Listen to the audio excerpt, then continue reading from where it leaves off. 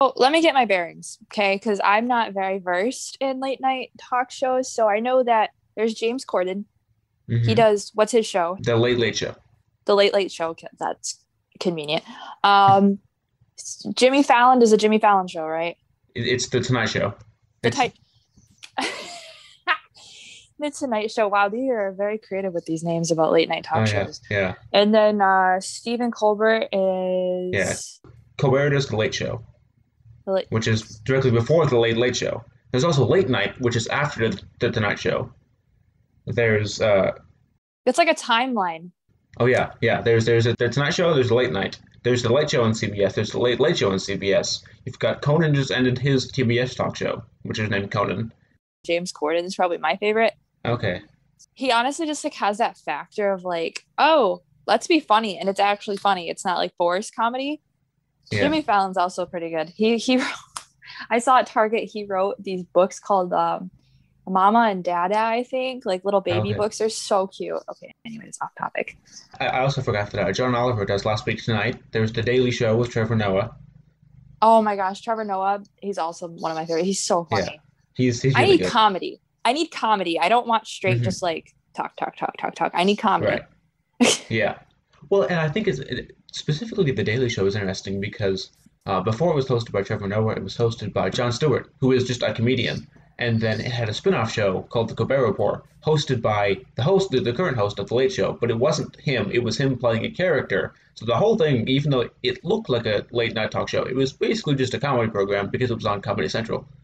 I feel like you could do like a whole like universe timeline, like the Marvel Cinematic Universe. Well, and especially with all the hosts they've had, because none of these shows that are currently on they've all had a previous host. You had Craig Ferguson host the Late Late Show. You've had Jay Leno and a bunch of hosts of the Tonight Show. You had Dave Letterman with the Late Show and Late Night.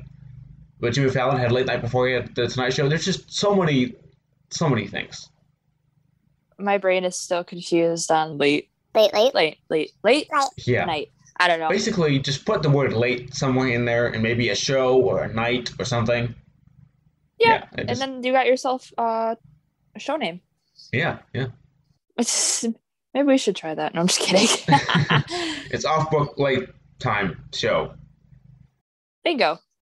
Yeah. Late night shows can be, at their best, a really entertaining show that helps to give you some of the news of the day, helps to kind of keep you informed on what's going on in the entertainment world with celebrity interviews and stuff, and can be entertaining with various remotes or sketches, or like James Corden has the carpool karaoke and crosswalk the musical, like we were talking about last Oh week. my gosh. Now, I But actually just watched one. Sorry, off topic a little bit. I actually just watched one because I was researching about certain stuff, and I was watching the one with it was like Lynn and then like three other like Broadway people, oh and I yeah, was like, this is fun. I was like, I feel like this would be fun, just being in a car full of people and just doing tons of karaoke and oh talking to yeah, James Corden.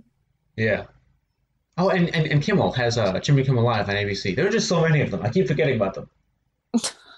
And my brain is just like not wrapping around any of these names, so I'm just like, but that the whole so they have like each there they like have their own thing, if you've Mhm. noticed. So like James Corden does more of like Broadway entertainment, like singing stuff.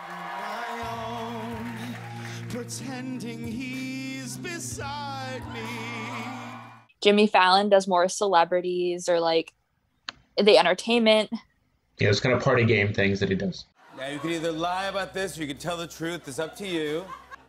This is a small diorama.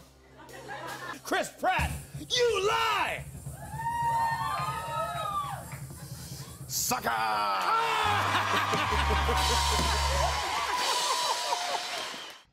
I think Trevor Noah deals with more like politics and like real Yeah, world issues, but turns it into comedy. I think that press conference was the single most embarrassing performance by an American president on the world stage that I've ever seen. The most embarrassing performance by an American president. Do you know how hard it is to achieve that? George H.W. Bush once threw up on the Japanese prime minister, and Trump is now on top. Stephen Colbert was kind of comedic, but also like news. yeah. To-go cocktails and alcohol delivery ends today. You see, New York? The people want their booze. He also does these, musical numbers, or he'll often do these sketches with whatever celebrity he has. True. Yeah. There's a whole wide variety.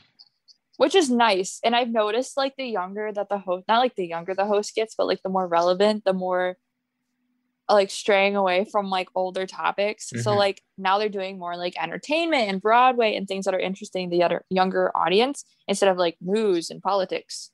Yeah. Well, yeah. And I think there's a line with the news and stuff, because I think a good amount of it is nice because a lot of people don't have time to do a bunch of research. So getting your news from a show that also gives you other things is nice. But also, I think if you give too much, it just becomes annoying, because it's not like you're going to get a full, news report in a comedy show anyway. So maybe don't try to make the entire show news when you're not going to give good news anyway.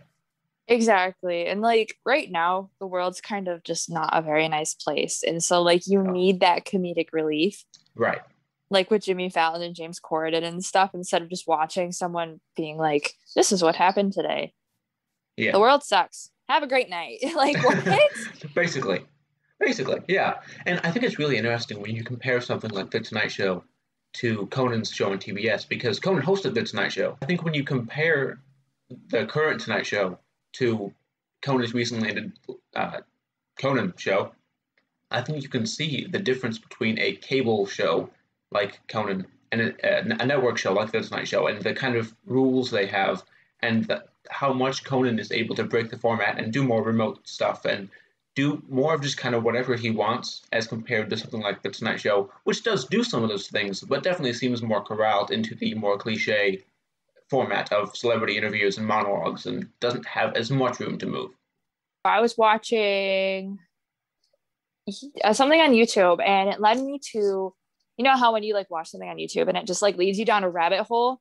Oh yeah. And you just keep going video after video. So I ended up on the Tonight Show with Jimmy Fallon, or whatever Jimmy Fallon show is, on the YouTube, and it was a video of the Hamilton cast doing Helpless with the Roots, which is like the band that he has on his show, with like household instruments. And I was like, see, this is relevant. This is like entertainment. Yeah. I do think that with The Tonight Show, since coming back into the studio after the quarantine, it seems like NBC is letting him do some more stuff, because he did the Broadway's Back number with Lin-Manuel Miranda and a bunch of other Broadway stars. He did 2020 the musical with Andrew Rannells. He's done a lot of other things since he got back that seem more like he's just having fun and trying things, and I think that he really does well there. And I think that when you compare that to his pre-COVID shows, it seems a little bit more cliche then, whereas he looks like he's given more room to experiment now. A lot of shows have the issue of they seem too produced, and they seem like they're trying to fit themselves into the same format they were in the 50s. There was a film theory episode about the quarantine versions of late night shows, and they actually compared the original Tonight Show opening to the current one, and it is nearly identical. This is that 1954 broadcast. From New York City, the National Broadcasting Company presents Tonight, starring Steve Allen. And this is from this year. From 30 Rockefeller Plaza here in New York City, it's The Tonight Show starring Jimmy Fallon. And I think that if that isn't indicative of their problems, I think nothing is. But I think that when they can break out of that and do more things, they can show more emotion, they can seem more genuine and like they're trying to put together a good show. And granted, they're doing this a lot, so it's not going to be perfect every day. But I think that when they're trying, at least, it shows and the quality goes up exponentially. Honestly, like you were saying, the celebrity is kind of becoming a cliche a little bit of like the general, like, oh, they're starring in a new movie. Let's get them on television. Right. Like, that's so cliche nowadays. Like, I know you want like hype for the movie or for the show that they're going to be on. But at the same time, it's like, we know it's coming out. It's all over social media. It's all over, like, do something new. Don't put them on a talk show. Right. I think that talk shows started as a variety show. And somehow along the way, they kind of turned into this very by the book. We're sitting behind a desk. We're interviewing people. We have a monologue.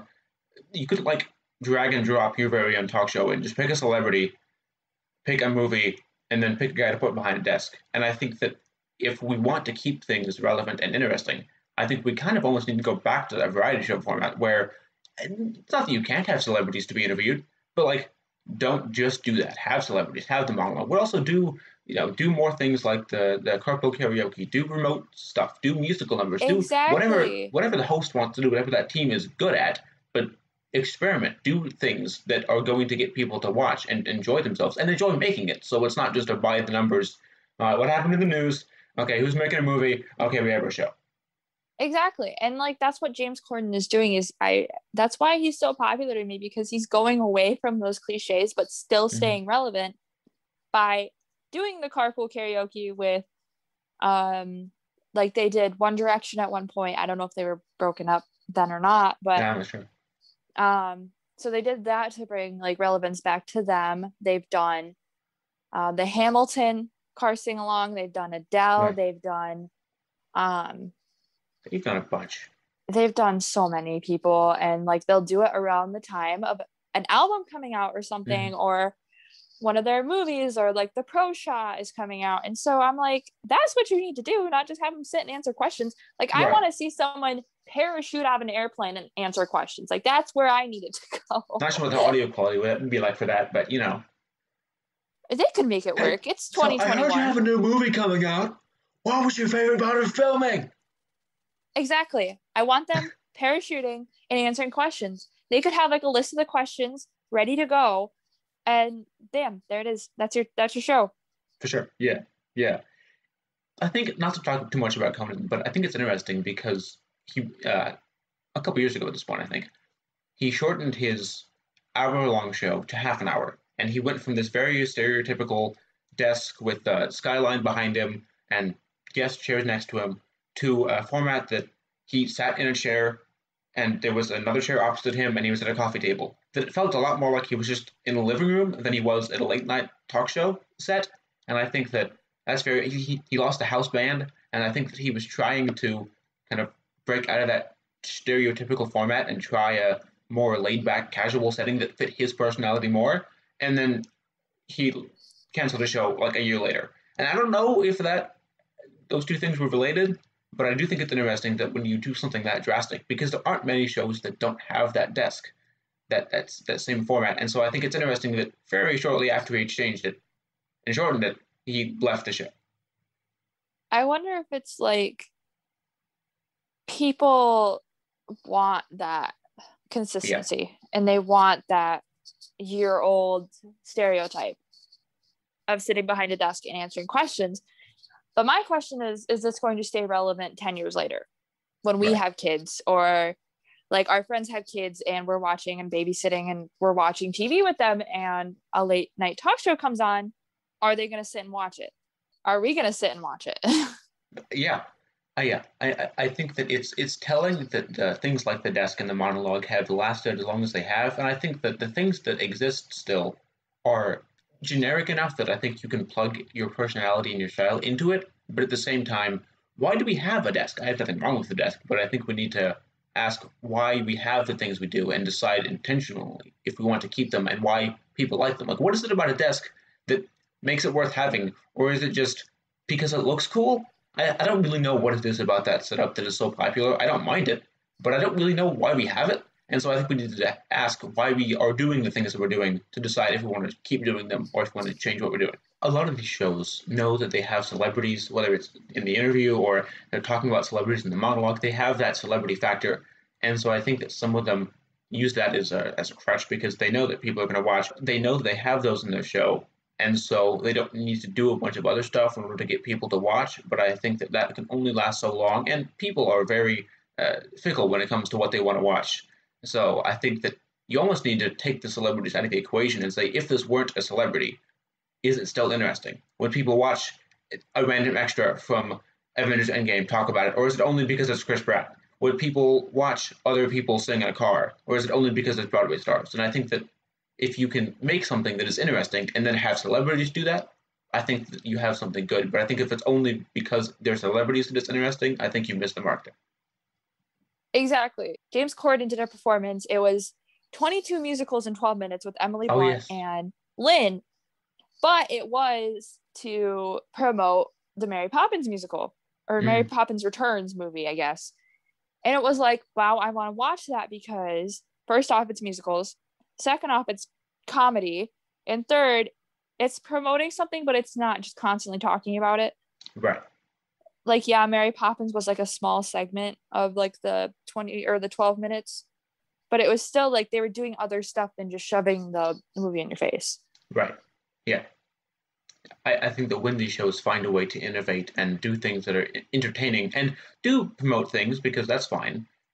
But I think that when they can find a way to take that format that everyone likes and use it in a new way and in a way that makes the audiences that are watching enjoy it, I think that when they're taking chances and doing new things, not just copying what everyone else is doing, I think that's when you really start to see the shows that people like and that I think are going to stay relevant, as opposed to the ones that just decide to keep doing what everyone's been doing for a bunch of years. The idea of it's a host talking to celebrities and doing things, it's something that is generic enough that I think you can continue it for a while. You just have to change exactly what you're doing within that format. Exactly. But I guess we'll have to see because like nothing's predictable at this point. Nothing. Yeah. Like with talk shows, nothing. Nope. Basically.